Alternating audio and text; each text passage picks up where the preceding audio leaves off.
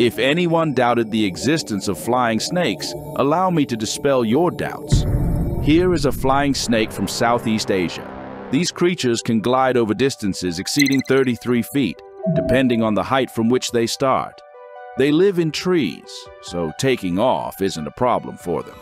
Strictly speaking, it's not exactly flying, but rather gliding through the air. Yet for a snake, this is an impressive feat.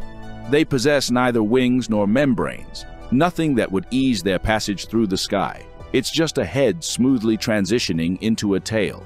Does this mean the old saying, "born to crawl, can't fly," is a mistaken belief? When leaping from a branch, the snake flattens its body to become more aerodynamic. It undulates not just horizontally, but also vertically.